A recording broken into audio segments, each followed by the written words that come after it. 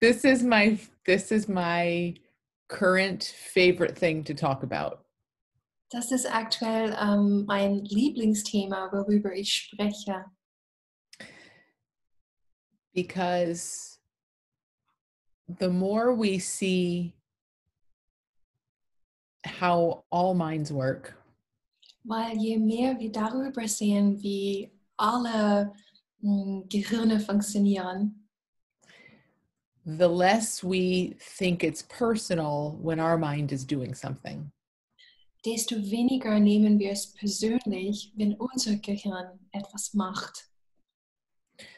So when your mind is comparing you to someone else or worrying about your future, Also wenn dein Gehirn zum Beispiel dich vergleicht mit jemand anderem oder Sorgen sich macht um deine Zukunft,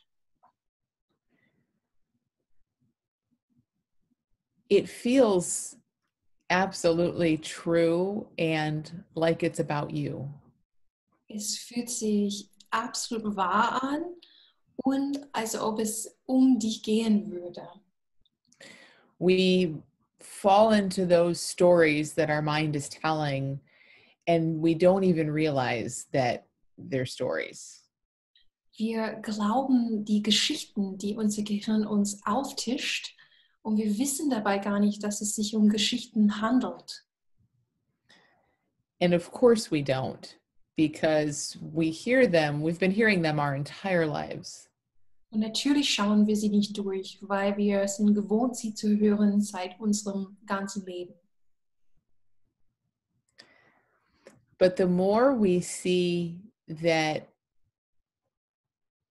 we all have a mind that works in the same way, Aber je mehr wir darüber sehen, dass wir alle ein Gehirn, ein Geist haben, was auf der gleichen Weise funktioniert, the more we wake up to it a little bit. je mehr wir dazu aufwachen, ein bisschen.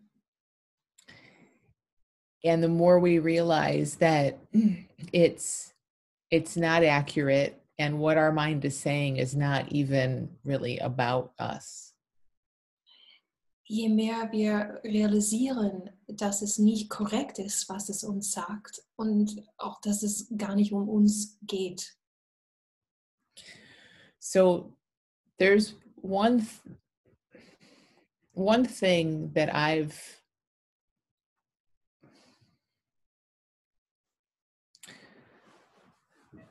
let me say it this way. So after talking with tens of thousands of people over the last several years, Nachdem ich mit vielen von tausenden Menschen gesprochen habe über die letzten Jahre, and hearing about their fears and worries and insecurities, und von ihnen gehört habe über ihre Ängste, ihre Sorgen und ihre Unsicherheiten and their hopes and dreams and wishes, und ihre Hoffnungen, Träume und Wünsche, it has become so completely obvious to me es wurde so absolut klar für mich, that thought moves through all of us in very, very universal, similar ways. dass Gedanken durch uns durch sich bewegen auf sehr universelle Arten und Weisen. So some of those ways, some of the things that all minds do, all minds worry. Also einige der Sachen, die alle Gehirne machen, also eine ist, alle Gehirne machen sich Sorgen. All minds try to predict the future. Alle Gehirne versuchen, die Zukunft vorauszusehen. All minds compare us to things that it made up for how all minds compare us to how it says we should be. Alle Gehirne vergleichen uns mit einer erfundenen Geschichte darüber, wie die Sachen sein sollen. all minds create problems and then try to solve those problems. Alle Gehirne kreieren Probleme und dann versuchen diese Probleme zu lösen.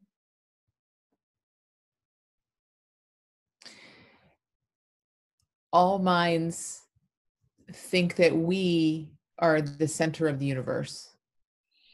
Alle Gehirne glauben, dass wir das Zentrum des ganzen Universums sind.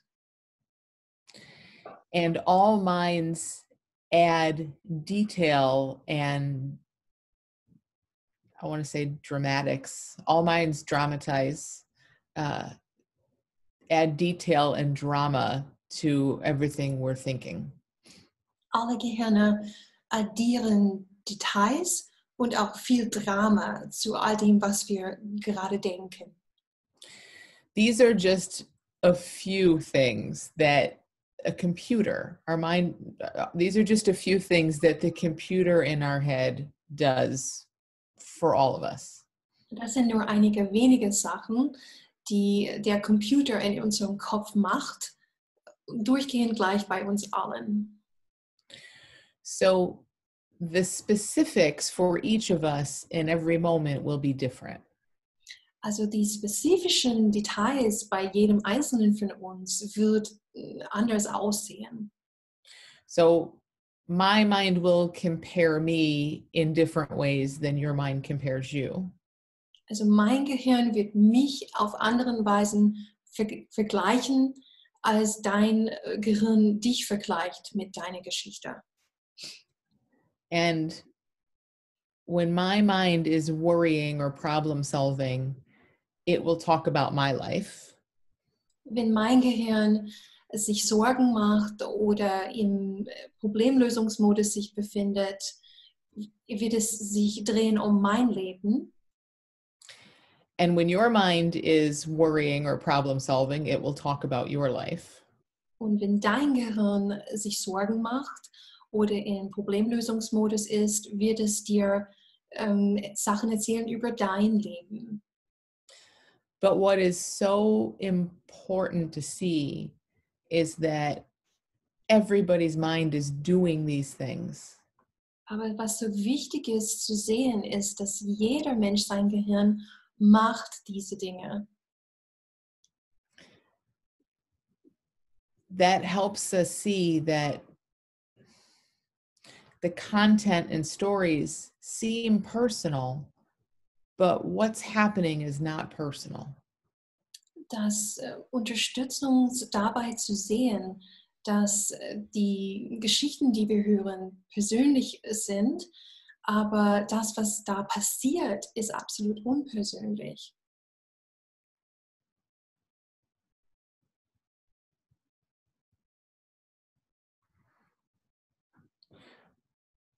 We all have a machine, a computer in our head that just simply does these things. Wir alle haben eine Maschine, ja, einen Computer in unserem Kopf, der all diese Dinge macht. And the more we know that, the less wrapped up in the details we get. Und je klarer wir darüber sind, dass das passiert in unserem Gehirn, desto weniger verwickeln wir uns in den Details, die uns aufgetischt werden. So I was just talking with someone who has a lot of anxiety about his work. Also ich habe vor kurzem mit jemandem gesprochen und der hat ganz viele ängstliche Gefühle hinsichtlich seiner Arbeit. Because he has a list of things to do that he never gets done. Weil er eine ellenlange To-Do-Liste hat mit Sachen drauf, die er nie zu Ende bringen kann, also nie erledigen kann. So his mind is always going back to his list and telling him what he didn't do yet. Also geht sein Gehirn immer wieder zurück zu seiner To-Do-Liste und meldet ihn zurück, alles, was da drauf steht, was er immer noch nicht erledigt hat. His mind is always saying, here's what you'll do today, and then checking to see if he did it today. Also sein Gehirn gleicht immer ab. Hier ist, was draufsteht für dich heute, was du tun solltest. Und hier ist der Status, hast du es gemacht oder nicht. Because that's what a mind does. Weil ein Gehirn das macht.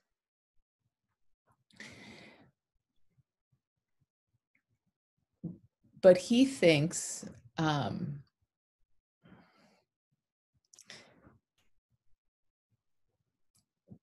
well, before he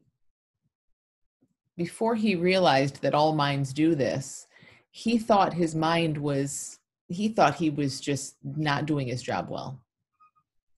Also bevor er erfahren hat, dass das einfach das ist, was alle Gehirne machen, hat er gedacht, dass er nicht genügend ist, dass er seinen Job nicht richtig erledigt. He felt anxiety and worry and assumed it was his lacking in his job. Er war stets aufgewühlt und in Sorge und er dachte ganz sicher, dass es mit ihm und seiner Arbeit was zu tun hat. He took it very personally. Er hat es sehr persönlich genommen. And he thought he was thinking accurate information about the state of his job. Und er dachte, dass er korrekte Informationen bekommt und dass das etwas wirklich aussagt über die Arbeit, die er macht. And then he got a promotion and a raise. Und dann wurde er befördert und hat eine Gehaltserhöhung bekommen. And his supervisors told him that because of COVID and everything happening, he was never going to get all that stuff done on his list, but he was doing an excellent job anyway. Und dabei hatten seine Vorgesetzten ihm gesagt, hey, trotzdem, dass Covid gerade am Laufen ist und die Situation schwierig ist, dass er eine exzellente Arbeit macht. And even then, his mind still goes to the list and says, but why don't you do these things? Und trotz dieser ganz tolle Rückmeldung von seinem Vorgesetzten, sein Gehirn fokussiert sich auf die To-Do-Liste, geht zurück und sagt, warum hast du diese Dinge nicht erledigt? So even though he has evidence to the contrary, a mind is always checking and comparing and telling us what we should be doing. Und obwohl er Gegenbeweise hat für seine gute Leistung, sein Gehirn ist trotzdem am Prüfen auf der Liste, was er getan hat und was nicht. As he started to see this, he realized that his mind might always do that. Als er dazu aufgewacht ist, was sein Gehirn macht, ist er zu der Realisierung gekommen, dass vielleicht sein Gehirn das immer weitermachen wird. But it doesn't really matter when we realize that that's not accurate information about us. Aber es macht ja nichts, weil wenn wir erkennen, dass darin keine akkurate Information ist über uns, it's simply how that computer works. es sagt nur darüber aus, wie dieser Computer funktioniert. If his mind isn't checking his to-do list and judging him based on that, it's off doing some other calculation. Also wenn sein Gehirn nicht gerade dabei ist, seine Leistung mit der To-Do-Liste abzugleichen und das nicht genügend zu finden, rennt es in eine andere Richtung und macht woanders im Leben eine Kalkulation. Or it's off creating some other problem to try to solve. Oder es rennt in eine andere Richtung und kreiert ein neues Problem, was es zu lösen gilt. Or it's predicting what might go wrong next week. Oder es sagt im Innen voraus oder versucht herauszusagen, was nächste Woche passieren wird. Because that's what the computer in our head does. Weil das genau das ist, was der Computer in unserem Kopf macht. So the more we sense that our mind is just doing what a mind does, the less impact it has on us or our life. Also je mehr wir da durchschauen zu der Tatsache, dass ein Gehirn das macht, was ein Gehirn macht, desto weniger Wirkung hat diese Funktion des Gehirns auf unser Leben. We get to notice our mind doing what it does, but know that we are being lived from a deeper place. Wir dürfen beobachten, was unser Gehirn gerade macht, aber währenddessen können wir unser Leben von einem tieferen Ort heraus leben. That computer's always talking, but it is not the source of wisdom that we're lived by. Dieser Computer spuckt immer Infos aus und redet mit uns, aber es ist nicht die Quelle von Weisheit, von der Kraft, die uns lebt.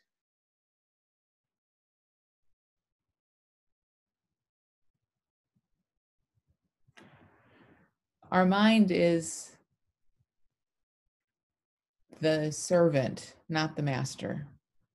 Unser Gehirn ist der Dienstleister und nicht der Meister.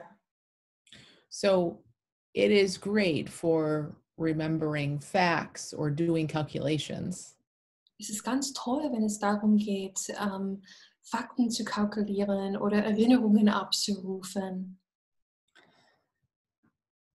But it's not a source of wisdom.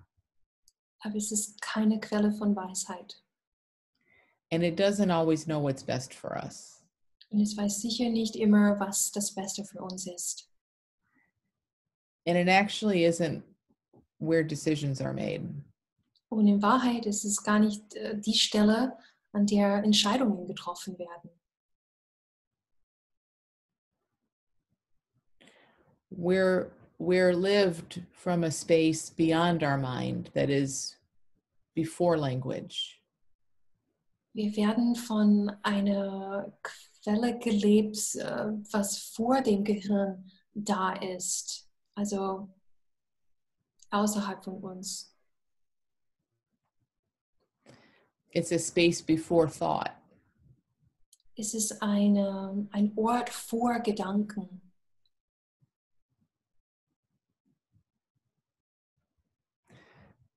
That's kind of huge. Das ist ziemlich groß. I often think of trains on parallel tracks. Ich denke ganz oft dabei an Züge auf parallelen Gleisen. So we're lived by life, by the energy of life. Wir werden gelebt von dem Leben, von der Energie des Lebens. We move and we know what to do, and we take action from that energy. Wir bewegen uns und wir wissen, was zu tun ist, und wir, ja, von dieser Energie heraus tun wir das. And that's always happening for us. Und das ist stets am Laufen für uns. There's nothing we have to do. Es gibt überhaupt nichts, das, was wir tun müssen. And on this track over here, our mind is talking about everything. Und hier drüben auf diesen Gleisen parallel spricht unser Gehirn die ganze Zeit zu uns. And it's acting as if it's living us. Und es tut so, als würde es uns leben. It's saying, I like this, I choose that, I need to decide. Es sagt uns, ich mag das, ich wähle das, ich muss das entscheiden. And because it's loud, we hear it. Und weil es so laut ist, hören wir es. And we start to think that our mind is in charge of everything. Und wir beginnen allmählich zu glauben, dass unser Gehirn wirklich unser Herr ist, dass es für alles zuständig ist. But really, it's only talking about what's already being done. Aber in Wahrheit spricht es nur darüber, was schon geschehen ist. It's trying to take all the credit for what's naturally happening. Es nimmt den ganzen Ruhm dafür, für was alles schon auf natürliche Weise geschieht.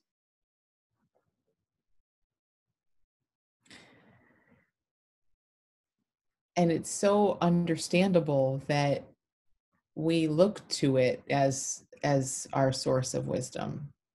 Und es ist so nachvollziehbar und verständlich, dass wir es anschauen, dieses Gehirn, und denken, das ist die Quelle von unserer Weisheit. But what if it's just the narrator? Aber was wäre, wenn es nur die Aufstimme wäre? What if you're already lived perfectly? Was ist, wenn du schon gelebt wirst auf eine perfekte Weise? And our mind comes in after the fact and just tells us, our mind comes in after the fact and acts as if it's done everything. Und unser Gehirn kommt quasi nach der Tatsache rein und sagt, hey, ich habe das alles gemacht. If that's true, we don't have to listen to all of our thoughts and respect our thoughts in the way that we do. Also wenn das wirklich wahr ist, dann müssen wir nicht alle unsere persönlichen Gedanken zuhören und denen einen Respekt verleihen, als wären sie wichtig.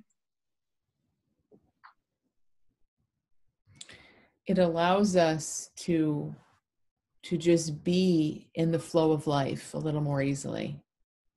Es erlaubt uns, einfach im Fluss des Lebens zu sein, mit ein wenig mehr Leichtigkeit. If there's something we need to know or something we need to see, we'll know it or see it. Wenn es etwas gibt, was wir wissen sollen oder das wir sehen sollen, dann werden wir es wissen und wir werden es sehen. It's not our responsibility to try to figure everything out. Es ist nicht unsere Verantwortung, irgendwie alles logisch herauszufinden, wie das sein soll. This is what we mean often when we talk about living by common sense. Das ist das, was wir meinen, wenn wir darüber sprechen von einem, jetzt bin ich wieder bei dem Wort, just a second, Amy. Common Sense ist nochmal? Gesunder Menschenverstand. Gesunder Menschenverstand, Dankeschön. Das ist wirklich it's a black hole in my vocabulary. I can't get it every time it's said. Thank you, Leah. You need a common sense tattoo. My mom used to say, you have no common sense, you have no common sense. I think that's what conditioning and programming will do to you. No joke. Don't. That's funny. It's how children live. So leben Kinder.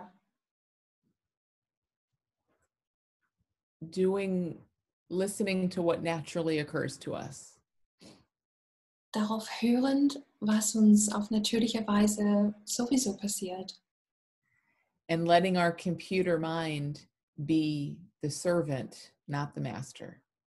und das erlauben, dass unser Computergehirn der Dienstleister bleibt und nicht zum Meister wird.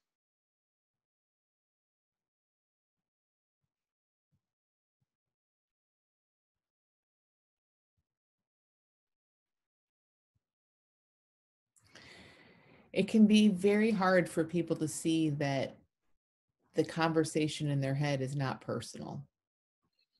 Für manche Menschen ist es schwierig zu begreifen, dass die Unterhaltung, die stattfindet im Gehirn, nicht persönlich ist.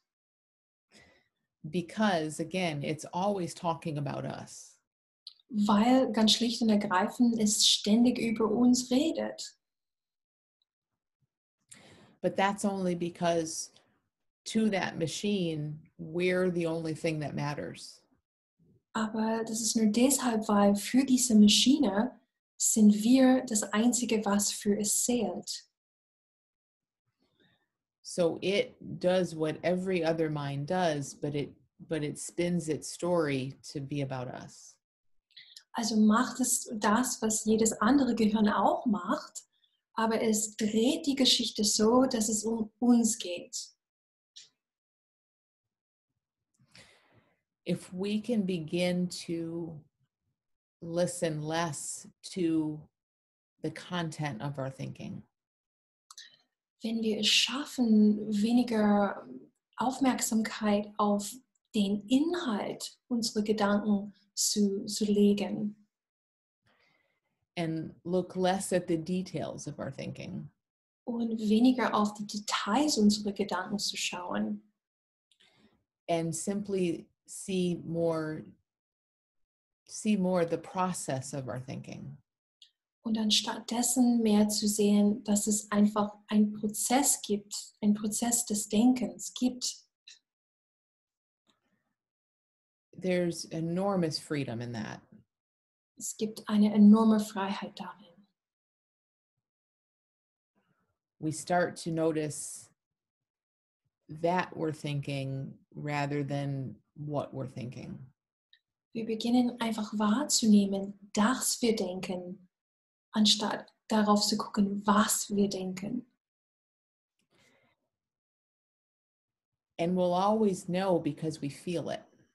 Und wir werden es immer wissen, weil wir es fühlen werden.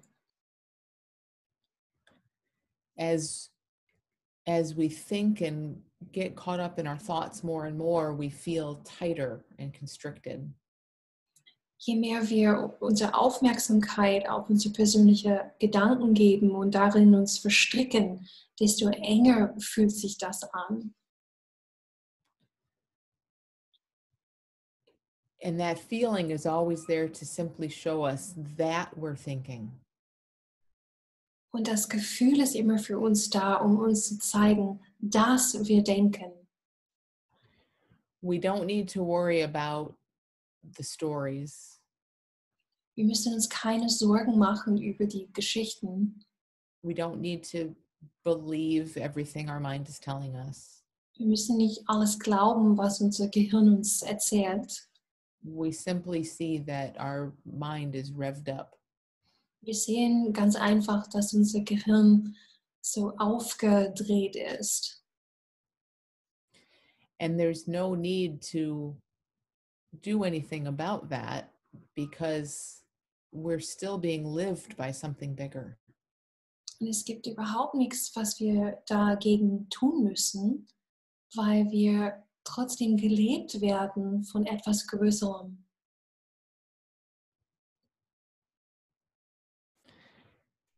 If our mind was really running our life, we would need to listen to it. Wenn unser Gehirn tatsächlich für das Durchführen unseres Lebens zuständig wäre, müssten wir darauf hören. But given that life is running our life, Aber dadurch, dass das Leben unser Leben führt and our mind is just over here talking about it, und unser kleines Gehirn ist nur hier drüben und redet darüber, there's not so much for us to do. es gibt nicht mehr zu viel für uns zu tun.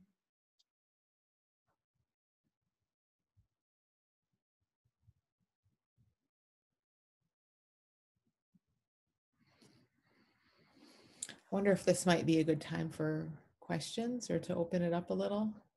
Ja. Okay. Also, wir öffnen für eure Fragen. Und Lea, ich kann nicht alles sehen, also ich brauche ein bisschen deine Unterstützung, wer was zu sagen hat. Ja, ist gut.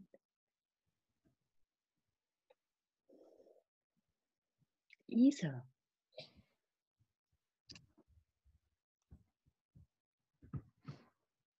Hi, hello. Hi, Amy. Hi. Thank you for being mind-blowing again. Danke, dass du unsere Köpfe zum Explodieren gebracht hast, wieder, Amy. I guess one of my biggest troubles as a mom is seeing my children exposed to a system that uses mind as the master. Also eine meiner größten Herausforderungen als Mutter ist zu sehen, dass meine Kinder in einem System sind und dass dieses System das Gehirn als der Meister sieht.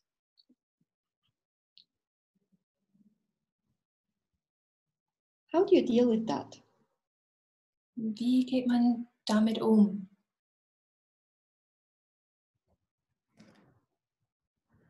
It's a good question. Das ist eine gute Frage. I think little by little, we can just point in a different direction. Ich denke, peu à peu können wir einfach in eine andere Richtung deuten. For example, with my kids, especially recently during COVID times, Also zum Beispiel mit meinen Kindern, insbesondere in diesen Zeiten von Covid, there have been so many opportunities to point them back to what's really important. es gab so viele Gelegenheiten, um sie zurückzudeuten in Richtung das, was wirklich wichtig ist. So even when they were out of school for a year, Selbst als sie nicht in der Schule waren, über ein Jahr hinweg, not learning facts and knowledge in the same way, und während dieser Zeit haben sie nicht Fakten gelernt und Wissen sich angeeignet, wie es sonst für gewöhnlich war. it was a great opportunity to share how that stuff's helpful, but it's so different than what we have within us. Es war für mich eine gute Gelegenheit, denen in die Richtung zu deuten, dass diese Fakten und Wissen hilfreich sind, aber dass das was anderes gibt, was noch bedeutender ist. That our source of happiness and peace and seeing new things is within us. Dass unsere Quelle von Glück und Frieden und die Fähigkeit, Neues zu sehen, in uns liegt. That there's absolutely nothing that we, any humans, need to learn. Dass es absolut nichts gibt, was irgendein Mensch braucht, um zu lernen.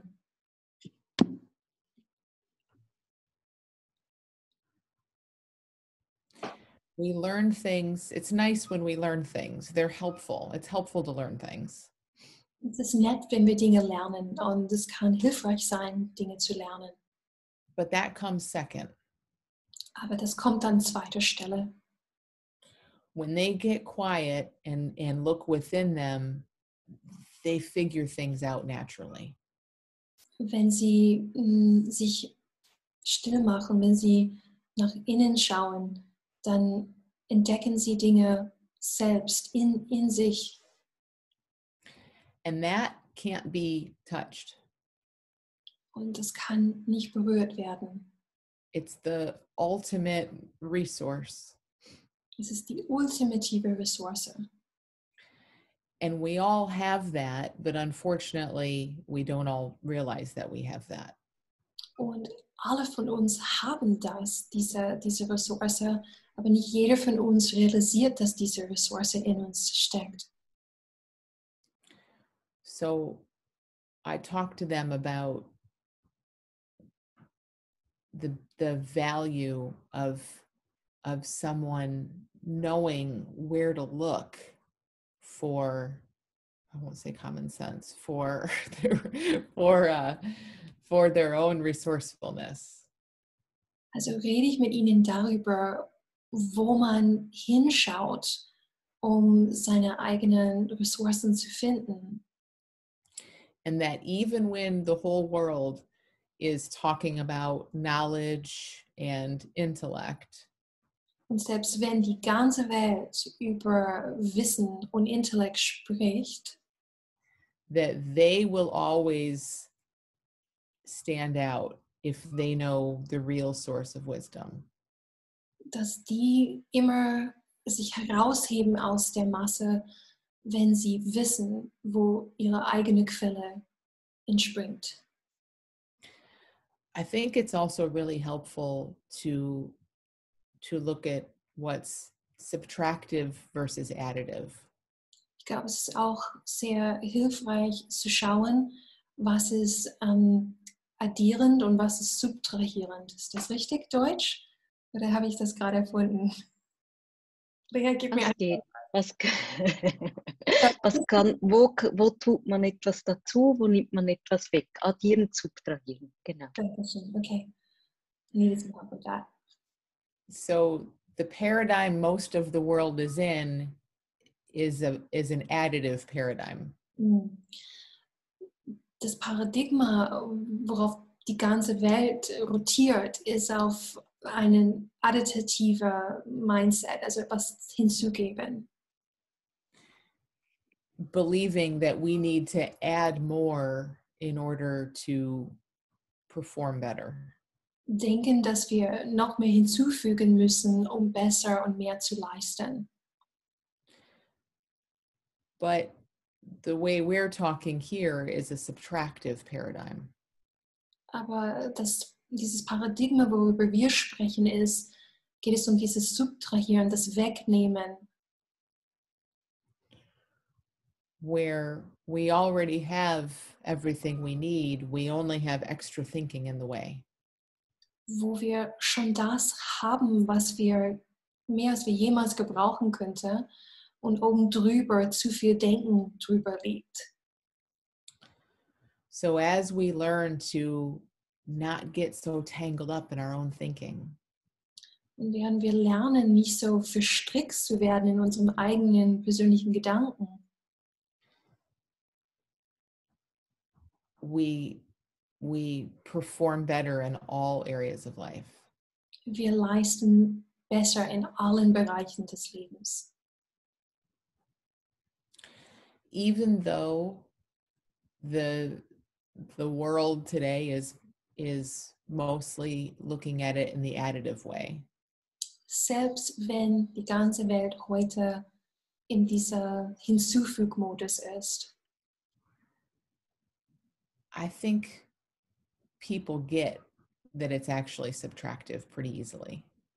ich denke, dass Menschen ziemlich schnell auf den Trichter kommen, dass das Subtrahieren mehr Sinn macht. It just makes sense and it feels right to people. Es macht einfach Sinn und es fühlt sich gut an für Menschen.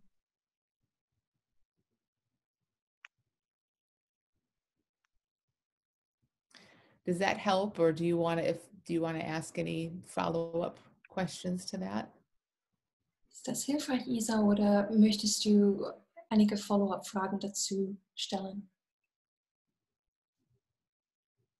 It is very helpful. Yes, absolutely. Es ist sehr hilfreich, ja. I'm still angry and frustrated at the system because I feel like I'm doing damage control Ich bin with, immer noch, oh, sorry. Darf ich, Lisa? Ja. Ich bin immer noch böse und frustriert, weil ich das Gefühl habe, dass ich wieder gut machen muss, was kaputt gemacht wird. with one of my own children that doesn't fit into the mold. Mit einem meiner eigenen Kinder, das in diese Form nicht reinpasst. And as a coach in a group of parents that deal with children that do not fit in a mold. Und als Coach von Eltern, die Kinder haben, die auch nicht in diese Form reinpassen.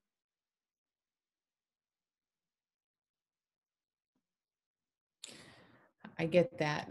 And don't get me wrong, it's a good job to talk about this. It's great to change the paradigm, but I'm still angry. Ebenfalls ist es schön, diesen Job zu haben, wo ich im Gespräch sein kann über das Paradigmenwechsel, aber ich bin immer noch sauer darüber.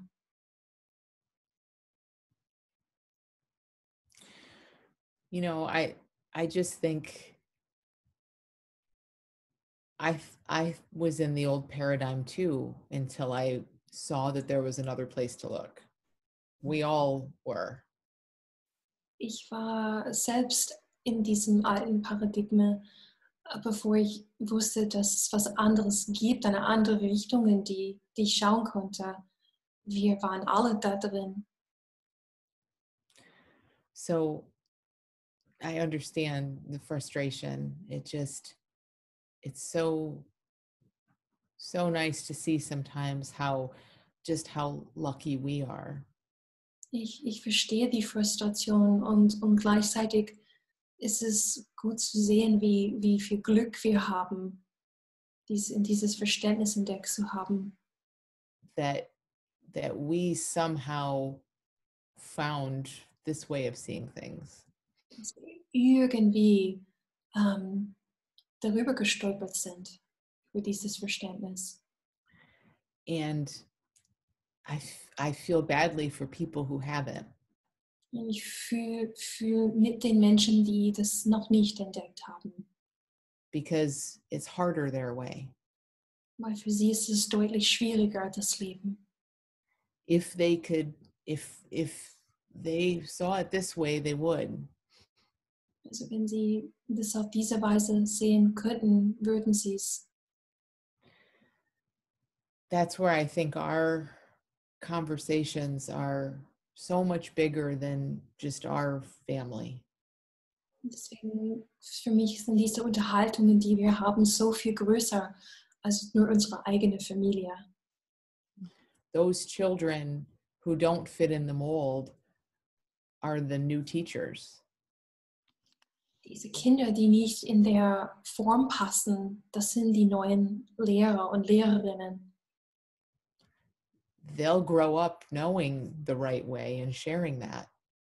Sie werden aufwachsen mit dem richtigen Verständnis und werden das mit anderen teilen. I think that's most of us. Our struggles bring us into this. Ich glaube, das gilt für die meisten von uns. Unsere persönlichen Herausforderungen bringen uns auf diesen Weg. Which kind of makes you wonder about these things we call struggles. Das lässt uns wundern über diese Dinge, die wir Herausforderungen nennen. We do struggle, but all the time we see how suffering wakes us up to a better way. Wir erleben Herausforderungen und gleichzeitig können wir sehen, wie das Leid, das daraus entsteht, uns auf einen besseren Weg bringt. So the ways in which we don't fit the mold are maybe our greatest assets. Also die Art und Weisen, wie wir nicht in der Form passen, die andere für uns vorgesehen hat, sind einige unserer größten Stärken.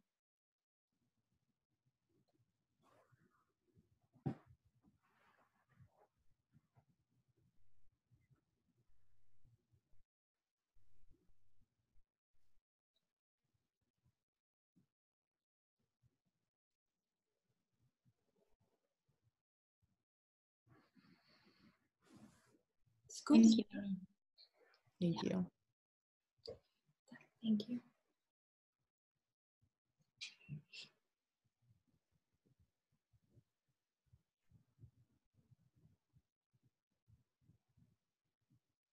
Helen bewegt sich, aber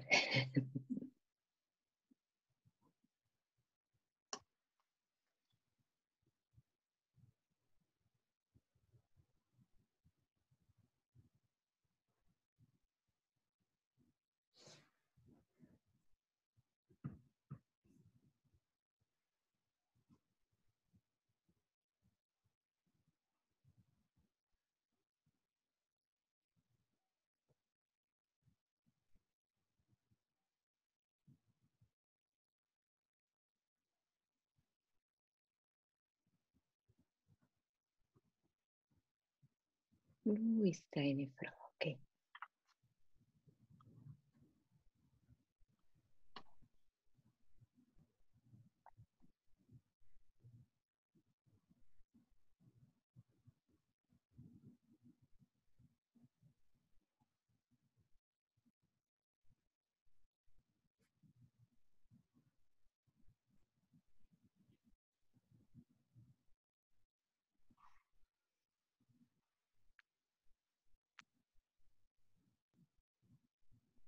Sandra. Hi, Amy. Hi. It's not a question, but would you like talking a bit more about the computer? Also es ist nicht eine Frage, Amy, aber könntest du etwas mehr über den Computer was sagen?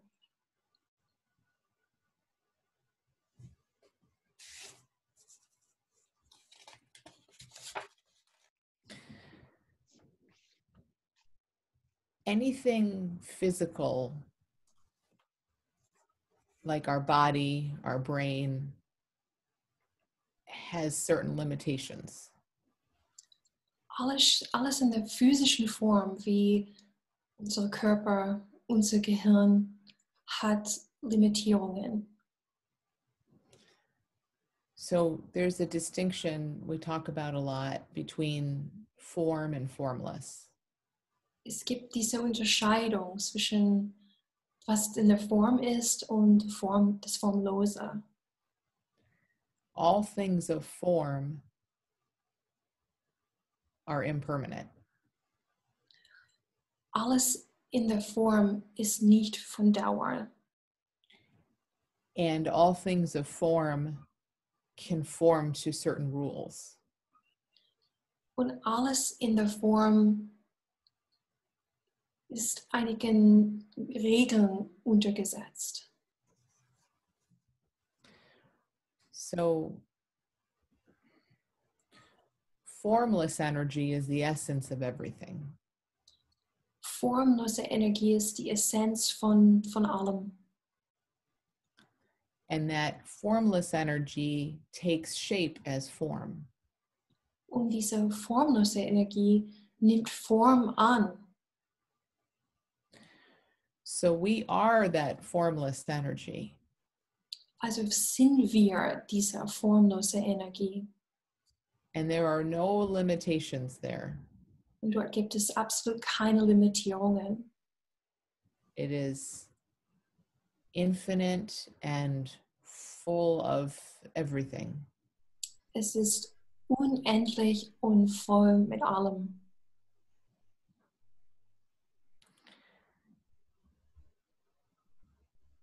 But our brain is a piece of form. It doesn't sound right, but our brain is form. The brain ist in der Form, es ist ein Stück Form. So that formless energy arises within us. Also diese formlose Energie taucht in uns auf. It is us. Das sind wir. And it moves through a little machine. Und es bewegt sich durch eine kleine Maschine. And that little machine of form works by certain rules. Und diese kleine Maschine in der Form, es funktioniert nach gewissen Regeln. the purpose of that machine is to keep our physical body alive. Der Zweck von dieser kleinen Maschine ist es, unser physischer Körper am Leben zu halten. It doesn't really care about us being happy. Es macht sich keine Gedanken darüber, ob wir glücklich sind. It doesn't care about being accurate. Es ist ihm egal, ob es akkurat ist. It simply needs to keep this form of our body alive as long as possible. Seine einzige Aufgabe ist, diese physische Form so lange am Leben zu halten wie nur möglich. So that's what is behind the way our brain works. Das ist das, was dahinter steckt, hinter der Funktion unseres Gehirns. That's why it's constantly trying to predict what might happen. Das ist der Grund, warum es versucht, vorauszusehen, was passieren könnte in Zukunft. Because prediction is related to physical survival. Weil das Voraussehen ist verwandt mit dem Körper am Leben halten. Es ist gut zu wissen, wenn du der Körper am Leben halten willst. It's why our brain labels and names everything. Es ist der Grund, warum unser Gehirn alles einkategorisiert und einen Titel gibt, eine Kategorisierung. Everything is good, bad, now, later. Alles ist gut, schlecht, jetzt, später. Because to our brain, when it can name and label things, Also für unser Gehirn, wenn es Dingen einen Namen verleihen kann und die Dinge einschubladisieren kann, it allows us to predict more. es erlaubt uns, besser vorauszusehen. That feels like safety to your brain. Das fühlt sich wie Sicherheit an für dein Gehirn. Our brain has so much work to do Unser Gehirn hat so viel Arbeit zu erledigen, that it needs to be super efficient. dass es super effizient sein muss. So it doesn't like anything that's new. Es mag überhaupt nichts, was Neues ist.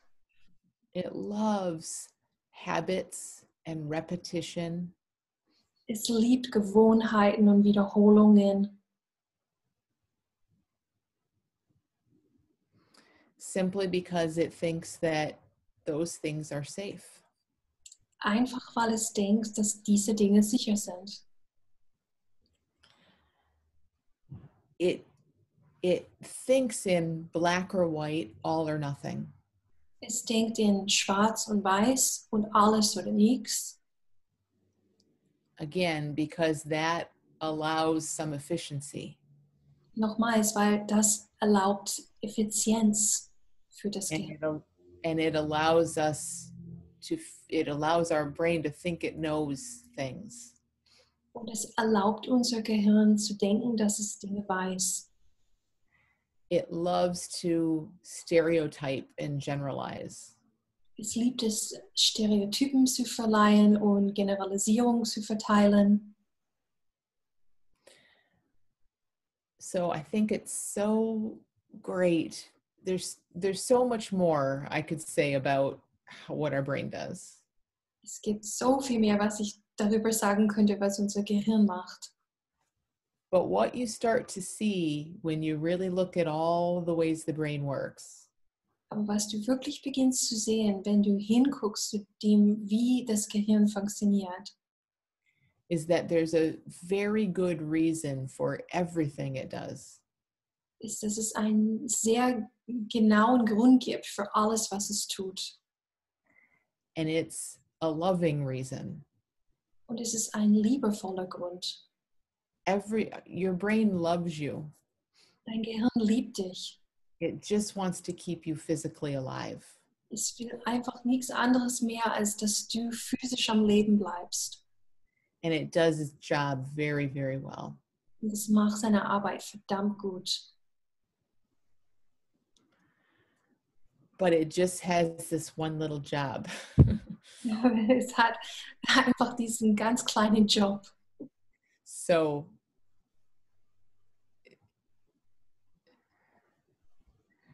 it gives us a picture of life that is very limited.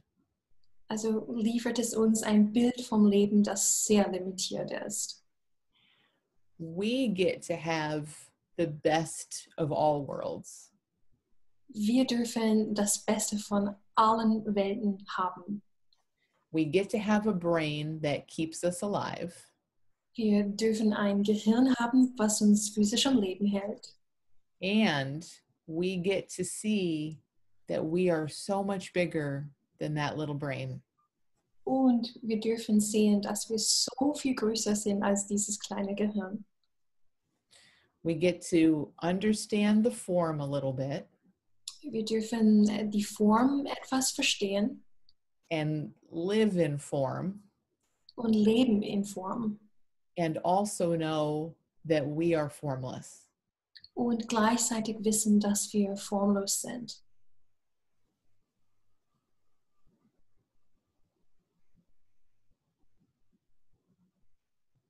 I think that's as good as it gets. Aber besser als das geht's nicht. to have the form and the machinery working the way it does, but not have to be limited by it. Also dieser Gehirn zu haben, diese Maschinerie zu haben, aber nicht davon limitiert zu sein.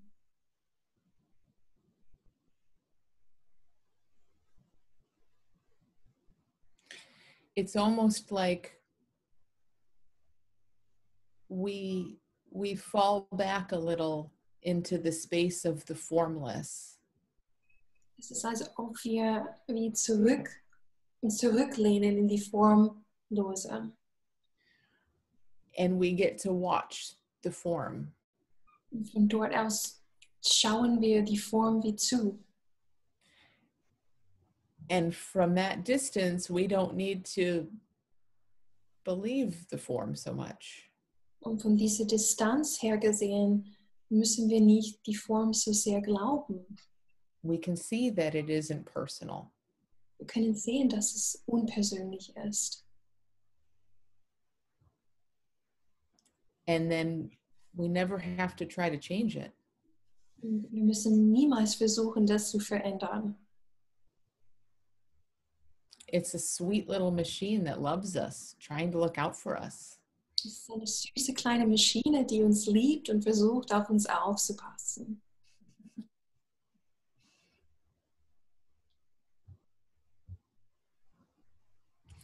It's like baking with a little child. Es ist wie Backen mit einem Kleinkind. And they're throwing flour and sugar all over your kitchen. Die schmeißen Mehl und Zucker in der ganzen Küche herum. They aren't helping at all. Die helfen gar nicht dabei. But they're sweet. Das ist süß. They're trying. Die geben sich Mühe. And they think they're helping. Die denken, dass sie helfen. And our mind definitely thinks it's helping. Unser Gehirn denkt auch, dass es uns hilft. But we know better. Aber wir wissen es besser. So you bake the cookies and you tell the child, look what you baked. Also backst du die Plätzchen und zeigst du dem Kind, guck mal, was du gebacken hast. But we know that the child didn't help. Aber wir wissen natürlich, dass das Kind nichts dazu beigetragen hat. We can have that kind of relationship with our mind. Wir können genau diese Art von Beziehung mit unserem Gehirn haben.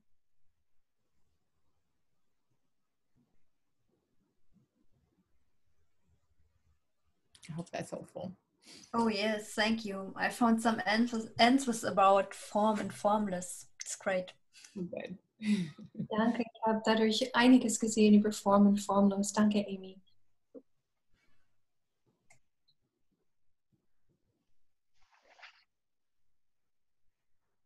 Marlene. Hi Amy. Hi. Ich spreche heute Deutsch, ich bin schon zu müde. I'm going to speak German today. I'm already too tired. Ja. Was mir jetzt in den Sinn kam, als du sagtest, unser Hirn versucht zu helfen. What came into my mind as you were talking about the brain is just trying to help us. Ich kann verstehen, dass es auf die Idee kommt, wenn ich dünn bin, dann bin ich sicher. Kannst du das wiederholen, Marlene? Ja, ich kann verstehen, dass das Hirn auf die Idee kommen kann, Okay, I can understand when the brain gets the idea. wenn ich dünn bin, dann bin ich sicher. Also dann bist du sicher. When I'm thin, then I'm safe.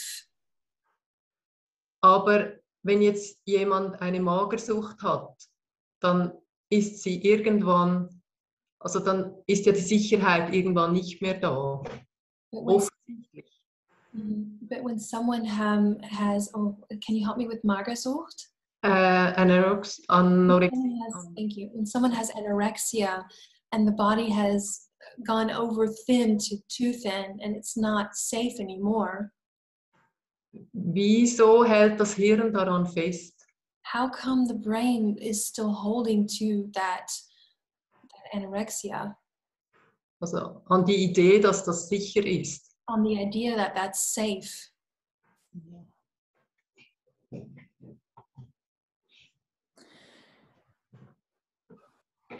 I think it's just a battle sometimes between our mind thinking it knows what's best. Ich glaube manchmal, dass es nur wie ein Krieg ist.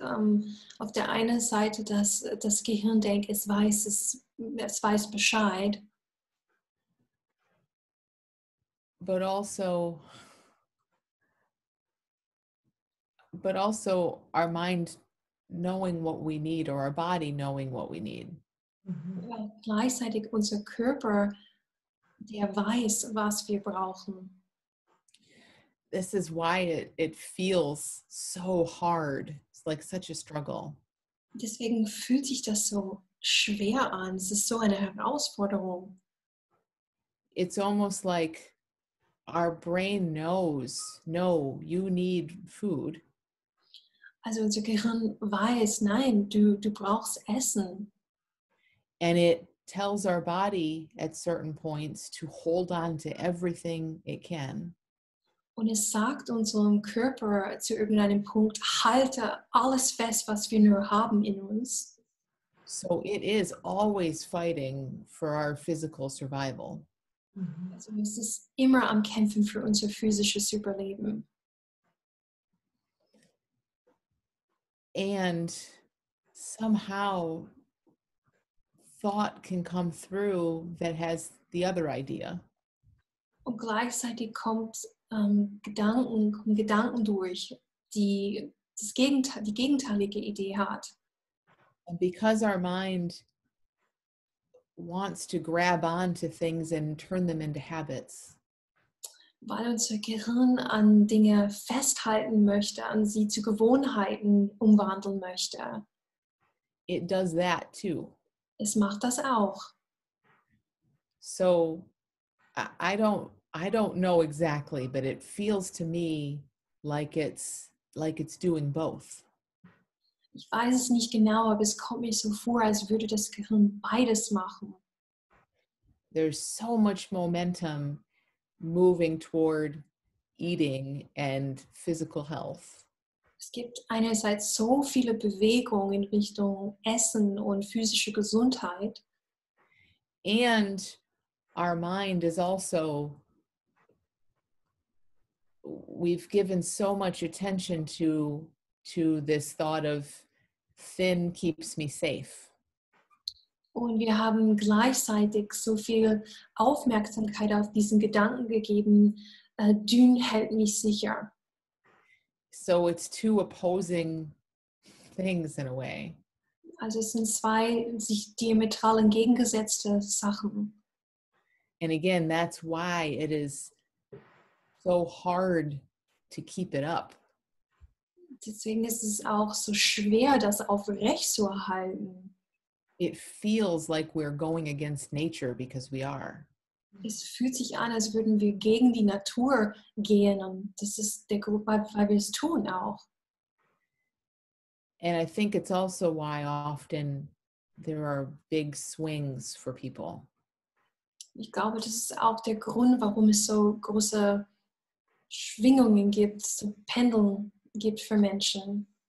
So sometimes we can starve to a certain point, but nature swoops in and moves us way to the other point.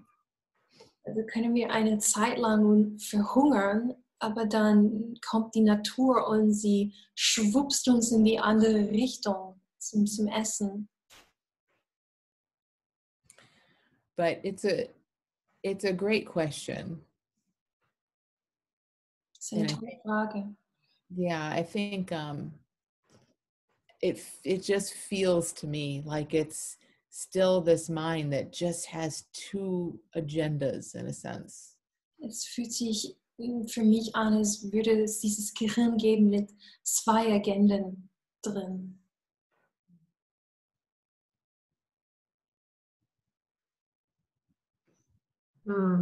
Und es ist ja offensichtlich, dass es tatsächlich keine Ahnung hat.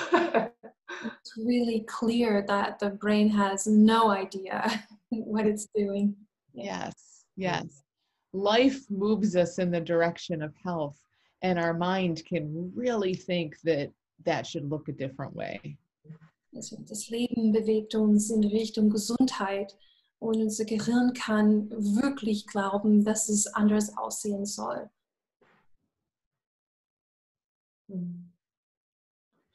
But when someone surrenders, Aber wenn jemand sich hingibt, meaning the mental, they let go of the mental fight. also das heißt, wenn sie loslassen von dem mentalen Kampf, it's so amazing to see life come in and move them back toward health.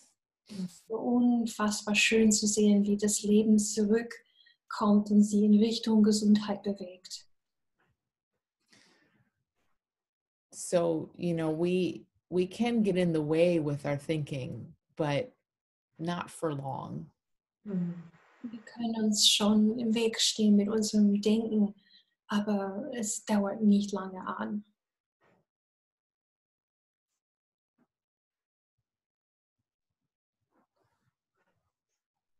Okay. Thanks.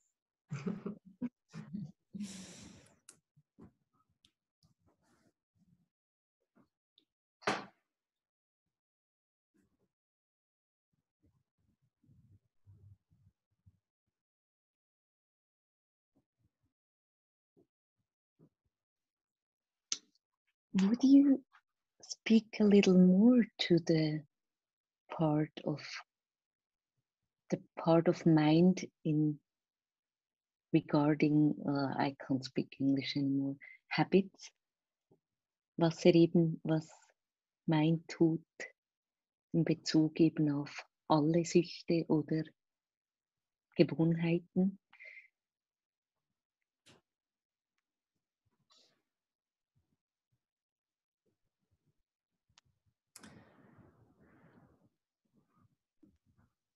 Because our mind has to be so efficient to do so much. Weil unser Gehirn so effizient sein muss, so viel zu leisten. It feels like it's always looking for things that it can just make routine. Es scheint so, als würde es ständig nach Sachen suchen, wo es daraus eine Routine machen kann. And it doesn't choose those things wisely. Und es wählt diese Dinge nicht unbedingt weise aus. It may notice that we feel relief, for example. Vielleicht bemerkt das Gehirn, dass wir eine Entlastung empfinden, zum Beispiel. And then conclude that we need more of that. Und daraus einen Schluss ziehen, dass wir mehr davon benötigen. So when we do some habitual behavior and it feels good, our brain says, let's do that next time you don't feel well. Also wenn wir irgendwelche Gewohnheiten haben und dadurch uns besser fühlen, dann sagt das Gehirn, okay, dann machen wir das wieder das nächste Mal, wenn du dich nicht gut fühlst. Or like Marlene said, if we lose weight, for example, and think, ooh, now I'm safe. Also wenn wir abnehmen zum Beispiel und denken, okay, jetzt bin ich sicher. Or now I get attention, or now people love me. Oder jetzt bekomme ich Aufmerksamkeit, oder jetzt lieben mich Menschen. Our brain only knows that feeling. Unser Gehirn kennt nur dieses Gefühl, die damit verbunden ist. It's just not wise enough to realize that being thin doesn't have anything to do with love. Es ist einfach nicht weise genug zu wissen, dass Dünnsein nichts damit zu tun hat, geliebt zu werden. It's not wise in that way at all. It's just a machine. Es ist nicht weise auf diese Art und Weise überhaupt. Es ist nur eine Maschine. So it picks up on the happy chemicals. Also nimmt es lediglich die Glückschemie in unserem Körper wahr. And says, okay, we'll do this more. Und sagt, also gut, dann machen wir mehr davon. And then because we get so caught up in what our mind is saying. Und weil wir so uns verfangen darin, was unser Gehirn uns sagt, we start to feel like we need those things.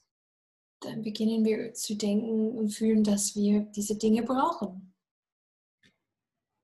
And we always know better. Und eigentlich wissen wir, das nicht zu tun. Every anorexic person knows that thin doesn't equal love on some level. Jeder Mensch mit Anorexie zum Beispiel weiß, dass dünn nicht gleichzusetzen ist mit Liebe oder geliebt werden auf irgendeiner Ebene. Everyone knows that drinking alcohol or shopping or any of our habits aren't necessary for relief. Jeder Mensch weiß, dass Alkohol trinken, zu viel shoppen oder andere Gewohnheiten, die wir haben, nicht notwendig sind, um diese innere Entlastung zu spüren. But our brain keeps leading us in that direction, and we don't see another place to look.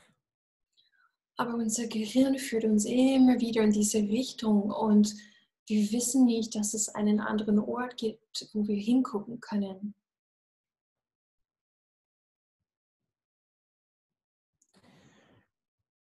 This is how it's just so huge to be able to see that there is an intelligence even to how our brain works. Es ist Wahnsinn zu sehen, dass es ja eine Intelligenz gibt hinter der Funktion des Gehirns. But that it's not this sort of wisdom that we have access to. Aber es ist nicht diese tiefere Weisheit, worauf wir zugreifen können. We get to back up and see this machine doing what it thinks is right. Also können wir ein paar Schritte zurückgehen und darauf schauen, was die Maschine macht. And we get to see, oh, that's not right for me. Und wir dürfen sehen, okay, das ist nicht das Richtige für mich. And even that is not something we have to do. Und selbst das ist nicht etwas, was wir bewusst tun müssen. It begins to happen naturally as we're a little less caught up. Es geschieht auf eine natürliche Weise, je weniger wir verfangen sind.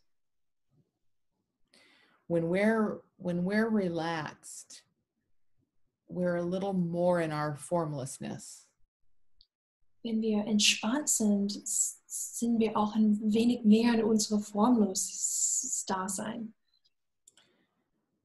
And so when thoughts of form and feelings of form show up, we notice them in a different way. Und dann, wenn Gedanken in der Form auftauchen und Gefühle in der Form auftauchen, dann bemerken wir sie auf eine andere Art und Weise.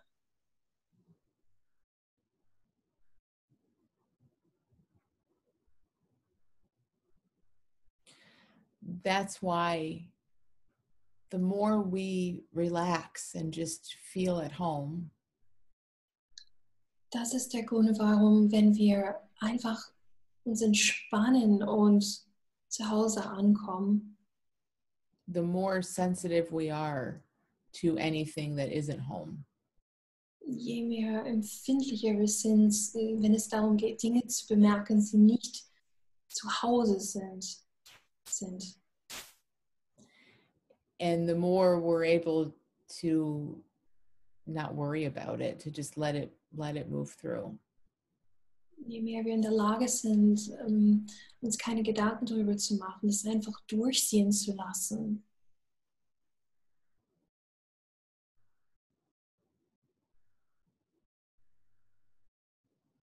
Does that make sense, or should I say more on anything? Macht das Sinn oder soll ich darüber noch mehr sagen? I really like that, and it does make a lot of sense. And my mind was very excited today because the shops opened in Switzerland, but I wasn't. So that was interesting. Yes. Yeah. Yeah, thank you. But I honestly, it changed with this paradigm change. And before, I just couldn't see it. Mm-hmm. It felt real and compelling, and I'm incredibly grateful every day for this, what we share here. Mm-hmm. Me too. I'm just going to translate that. Is it okay, Leah? Mm-hmm. Also für mich ändert sich das alles mit diesem Paradigmenwechsel. Vorher konnte ich es einfach nicht sehen. Und ich bin so dankbar jetzt für dieses Verständnis, weil ich es jetzt richtig sehen kann.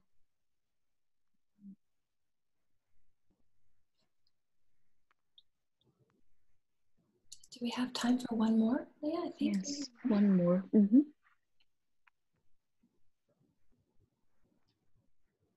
We hear from the men in the room. Perhaps, maybe not.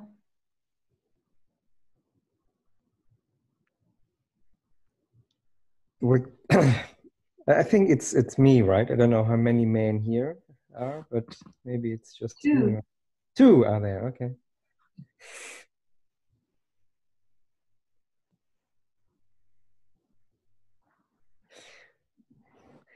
There is just this simple question at the moment in my mind. Es gibt nur eine einfache Frage in meinem Kopf.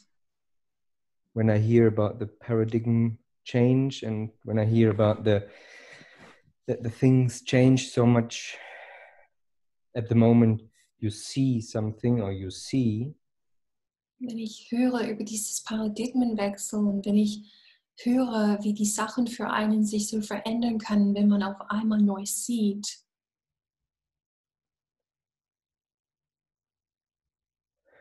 This question is the simple question of how to get there. Die einfache Frage, wie kommt man dahin?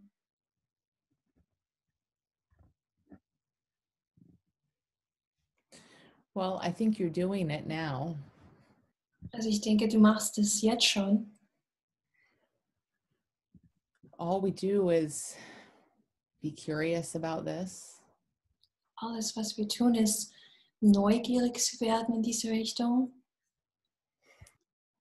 And be willing to see things in a way that's totally different than how we thought they were. Die Bereitschaft aufzubringen, die Dinge auf eine ganz andere Art und Weise zu sehen, wie wir dachten, dass sie sind.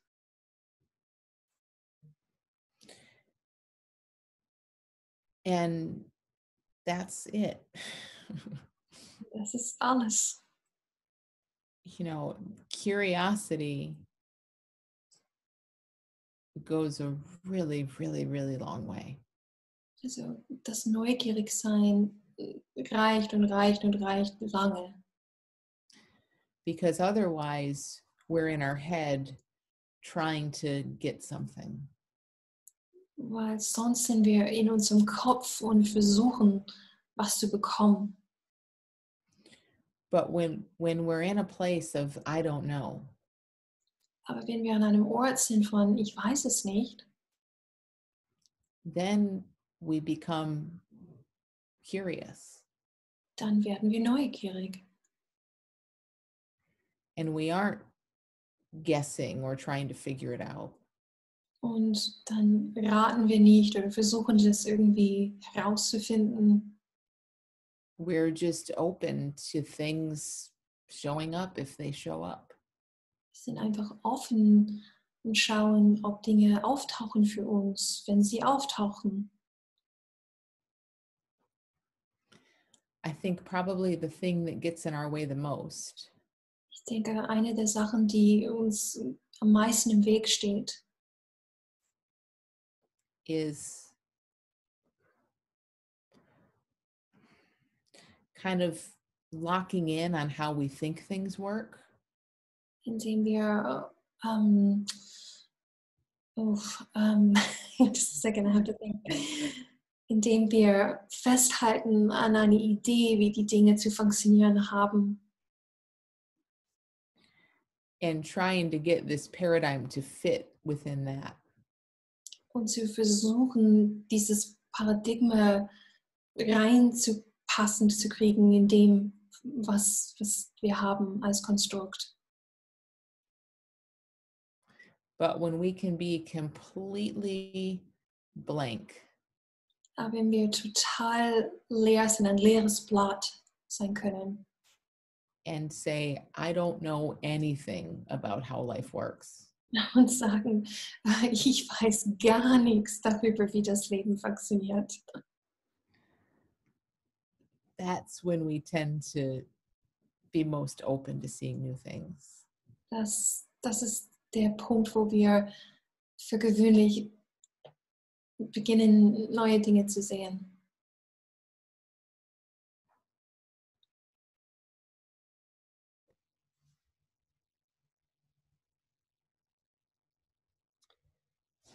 Thank you, Amy. Thanks. Okay, Amy.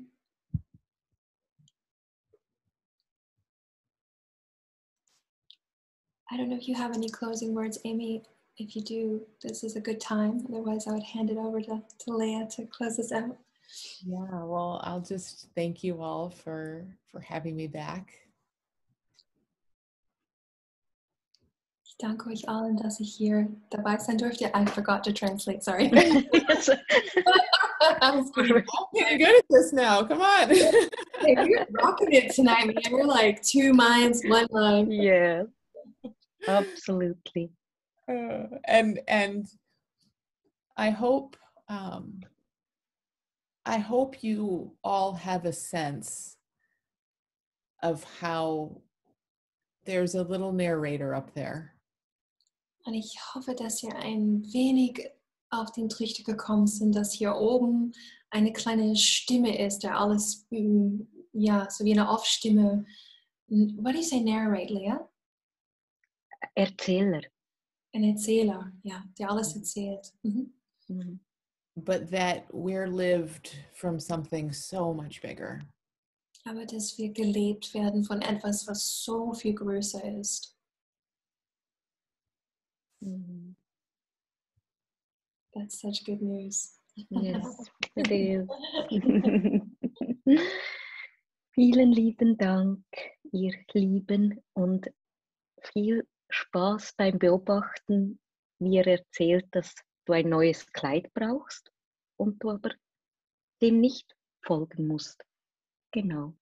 Oder der Drink oder das Essen oder wo auch immer euer Computergeschichten über euch erzählt.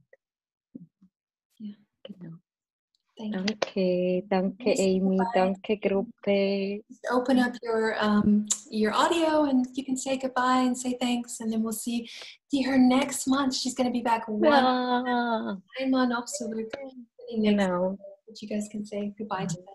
Könnt Tschüss sagen alle. Tschüss. Thank you, Amy. Bye.